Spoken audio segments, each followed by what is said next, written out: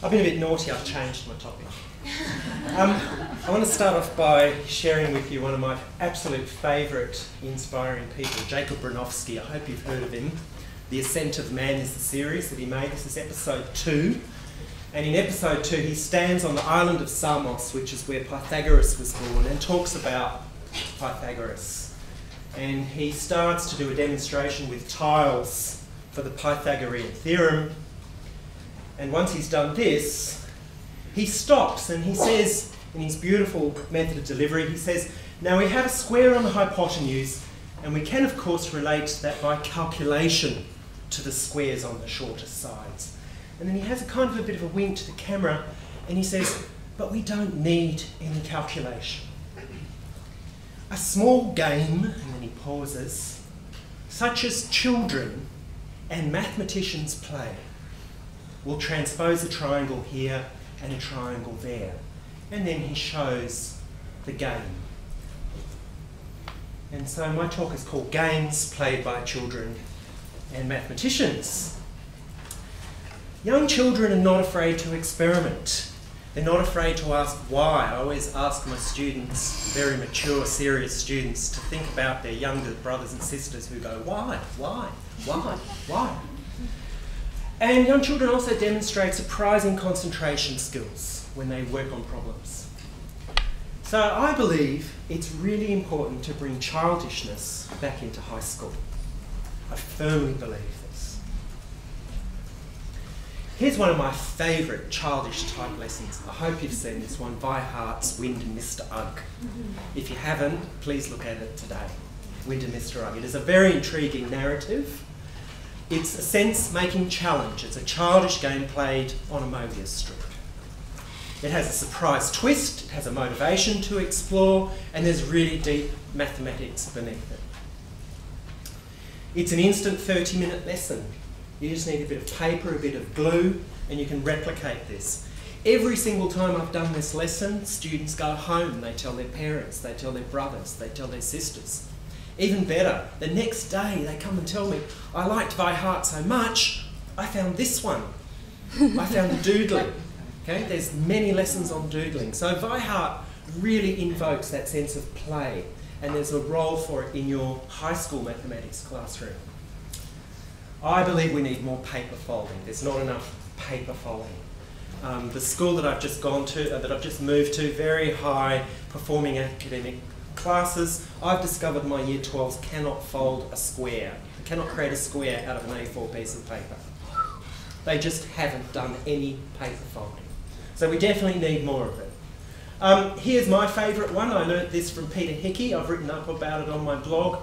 You can actually demonstrate the index laws with a piece of A4 paper, and then you can take it to the next level and ask your students to think about negative folds in origami and actually do the negative index powers. It's great fun. Inverse functions. You can have a terrific time with pen and paper. So what you need is a piece of paper. That was the challenge for my Year 12s, to create a square piece of paper. I wasn't expecting that.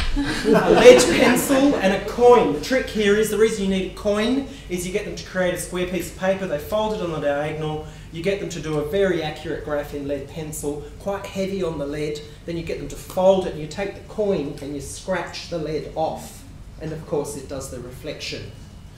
This is an activity, I'll talk a bit more about this later. Weihart again has got the most beautiful paper folding proof of Pythagoras. And while also I'll mention, she's also got a fantastic animation showing what happened to the guy who discovered that the square root of 2 was irrational. What's a great way to learn about circles? Use circles. It's amazing how many kids don't touch paper circles. A fantastic asset that you need in your classroom. Teach circle geometry with circles. Beautiful ways to do it. This is an exploration that you'll see often done only in lower achieving classes. Let's do a paper folding method, paper cutting method of looking at the area of a circle. I think this is suitable for a calculus class. You can extend this lesson to all your calculus concepts. I think every student should do this activity. Nothing beats childishness better than Sesame Street. This is my all-time favourite sublime video. It's called Fish, Fish, Fish. I'll give you the links at the end. I show this to my Year 7 classes. I show this to my Year 12 classes. It's got content all the way. From the sublime to the ridiculous. James Blunt singing You're So Beautiful to the tune of You're So Beautiful about his love for an equilateral triangle. It's hysterical.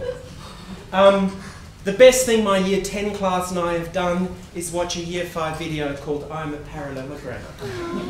It's the most addictive song that you'll ever see, and it just has such a sense of fun into the geometry. Really recommend that one. Want a sense of fun in your classroom? This guy, you want this guy in your class, Dr. James Grimes. Does a lot of things on a YouTube channel called Numberphile. Every week there's 2 or 3 things that are just so exciting. You can build short lessons, long lessons. It's amazing how it links into the curriculum and how it extends. This one is the mathematics from Good Will Hunting. Those of you who've seen the movie, he's a cleaner and he's got to solve a problem, and this is the problem that he solves. Well, you can bring this problem into your class and do it. It's a great pen and paper exercise. Okay, is this just mathotainment? Which is what some of my colleagues used to accuse me of doing. Is it mathotainment? Well, let's have a think about it. This lesson introduces students to topology.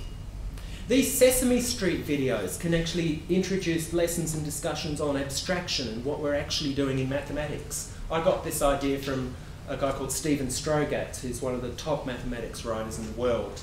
If you look up on Google from fish to infinity, he's the one who pointed at this video as a good starting point, the number theory. Vi Hart's work is terrific. She always asks deep mathematical questions at the end and challenges the kids. You've folded something, is it true? How do we know that it's not just an artefact of folding? So really good questions there. So deep thinking about proof. Only got about 1 or 2 slides, which is good. Narrative. All right, I'll go faster.